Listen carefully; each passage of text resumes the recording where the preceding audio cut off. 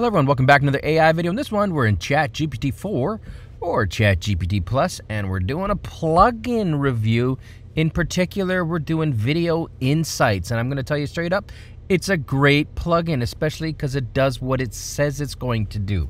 All right, so let's get going here. I'm going to open up a fresh browser here, and I'm going to show you how to go ahead and make sure that it's installed and ready to go. So I'm hovering over GPT-4. When I do that, I click on this little plugins, and this is the way to set it up so that the plugins are working.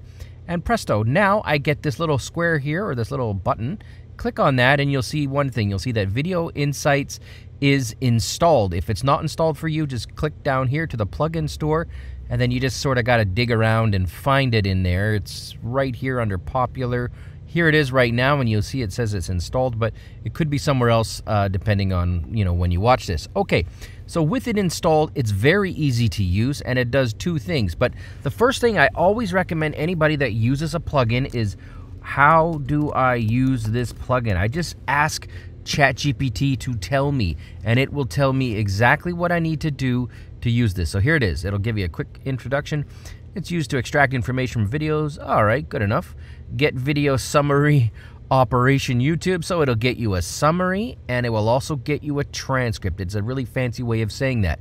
So while it shows you that, let's go over here and let me show you what it looks like. So what I did is I literally just pasted in the video URL, the YouTube URL that I wanted to use. And in this case, it's one of my own videos, because that way I'll know if it's telling me, the right stuff.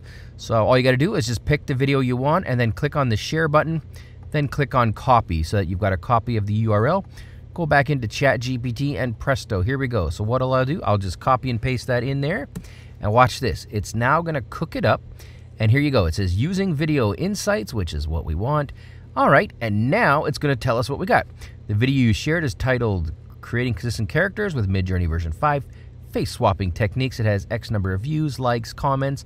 All of it is true. I've already checked that out, and here you go. Here it gives you the breakdown of the topics in the video. So if you're doing, research either on like a school project, or maybe you're doing competitive research, you're not sure if you want to, make videos in a specific field, and you're checking out other people's videos to see what they do to try and learn from them, not copy them, but learn from them.